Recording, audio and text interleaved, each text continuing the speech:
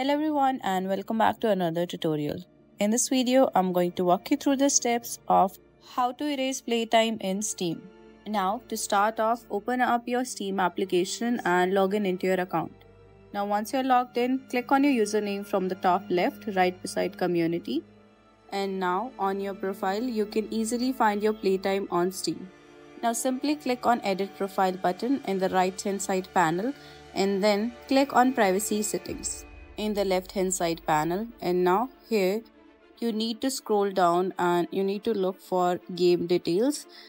Right below game details, tick mark the box where it says always keep my total playtime private even if users can see my game details.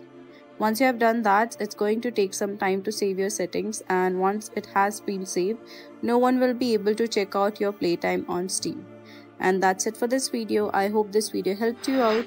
If it did, then don't forget to smash that like button and also subscribe to the channel.